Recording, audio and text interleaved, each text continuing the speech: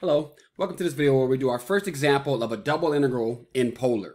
In the previous video, we laid down the groundwork that lets us know how to make it work. We recognize that when we switch into polar, there's a Jacobian that we have to end up employing. We have to make sure that that factor is in there, and we figured out for polar what that Jacobian is. It's r.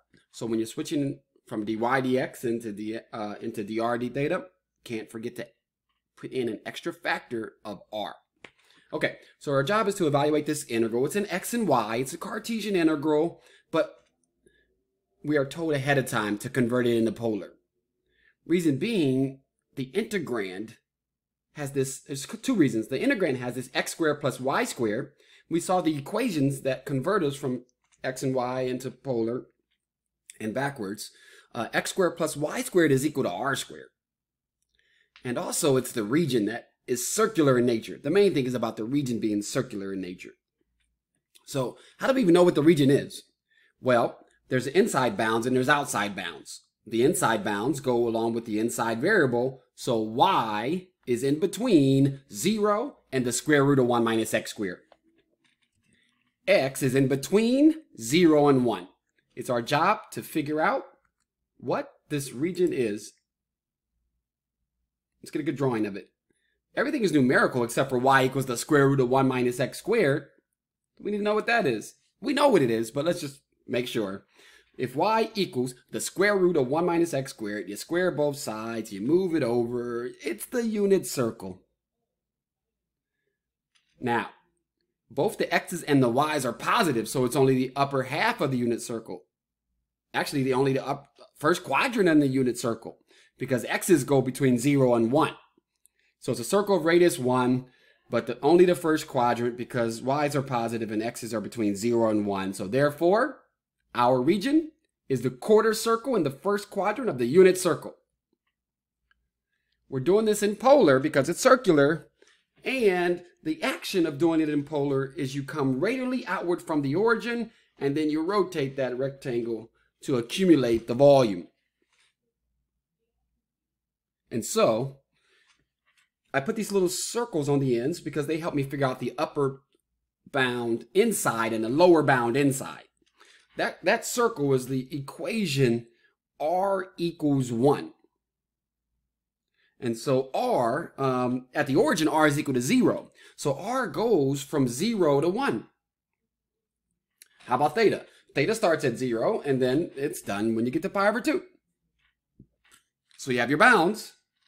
Now you have to convert the inside as well. And as we had said earlier, e to the x squared plus y squared becomes e to the r squared.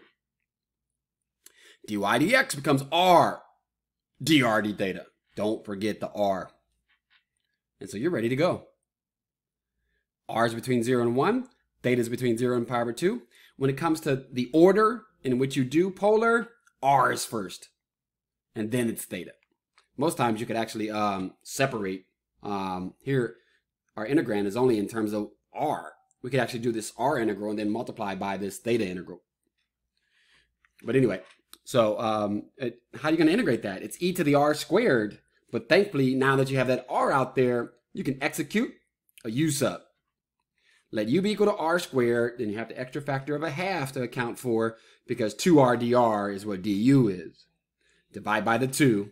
r dr is going to be replaced by half du. Then it'll be just half e to the u. And that's half e to the u as an antiderivative.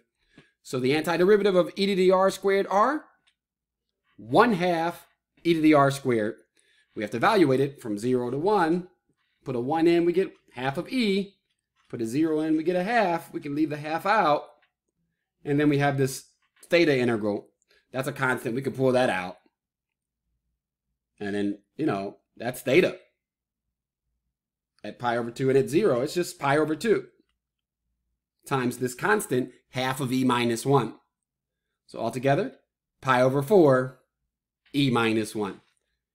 And that's your first double integral. Great job. Let's do another.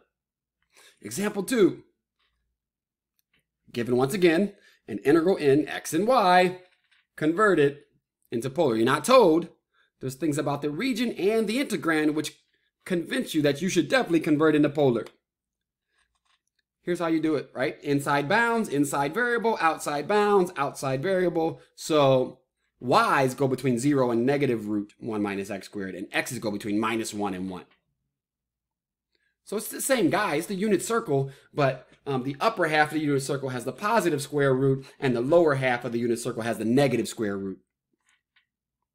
It's the unit circle, okay? But it's the lower half of it. You see, the biggest y ever gets is 0. The upper limit on y is 0. And then it's both the third and the fourth quadrant because x goes from -1 to 1. So there's your region.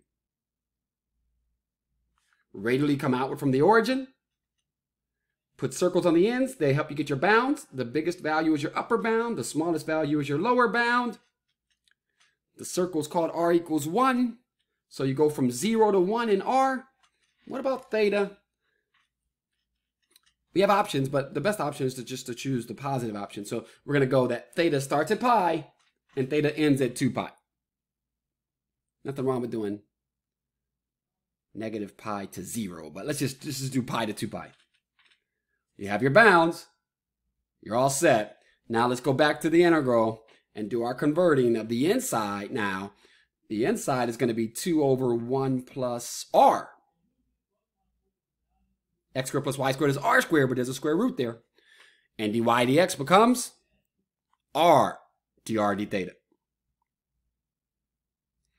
Okay, great. We have our bounds. Let's go ahead and put it together. How are we going to integrate this, though? This one's a little tough, There's 2 ways. I'm only going to do one way here.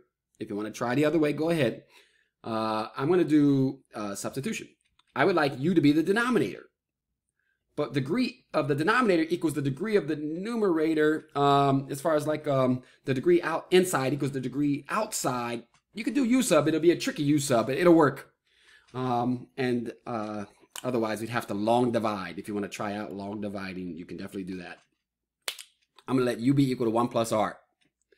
Because du will just be dr. When it comes to r, though, you got to go back to the original substitution and solve for it. U minus 1 is what r is. So you have 2 times the u minus 1, that's 2r, and that's divided by u.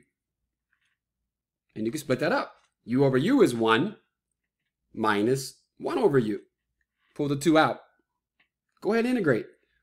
U minus the natural log of u with a double on the outside, the 2 on the outside. And then sub back in what u was. U was 1 plus r. You did it. You have your antiderivative. U substitution. You need to be really skilled at it. Okay?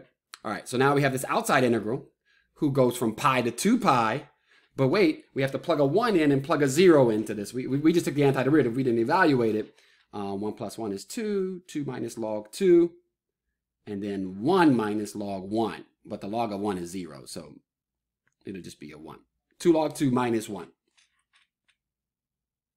And then the integral is just pi to 2 pi. That's just going to be just a pi. It's theta, and you do 2 pi and minus the pi. It just gives you a pi. Inside here, 2 minus 1 is 1, so 1 minus log 2, 2 and pi. That's the answer. 2 pi times the quantity, 1 minus log 2. You just did your second double integral in polar. Good job.